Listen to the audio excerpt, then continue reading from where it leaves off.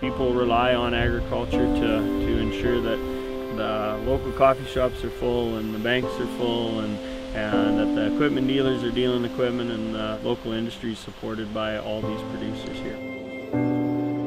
The more opportunities that I have to market what I grow, the more sustainable and viable my farm can be.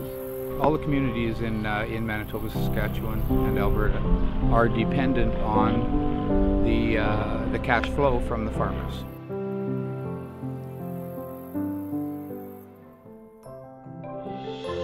Canada is really a leader as far as innovation in canola.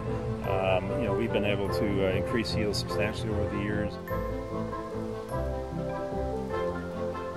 We bring science to the field, and that produces a very sustainable crop. The canola that's produced here is of the highest quality of anywhere in the world. It is huge in terms of the jobs it creates. It's great to have canola.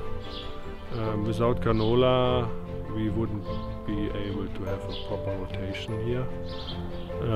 Canada produces way more, especially Western Canada produces way more than they can consume. So we need to export. As we look at something like the TPP, the fewer barriers to entry in a lot of the countries that we're trying to work with on a direct basis, the fewer barriers to entry they have, the better off we'll be. So it's pretty simple. If we're in, it's a level playing field. If we're out, it's not a level playing field. A country like Japan, without the tariff barriers that we have now on oil, which are so punitive, it basically precludes any oil going into that country.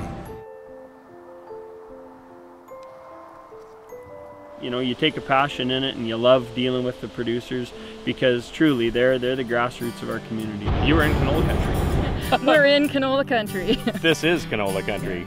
Oh, this is absolutely canola country. Yeah, this is canola country. I would definitely say this is Canola Country. Absolutely, it's beautiful canola country. Yeah, this is canola country.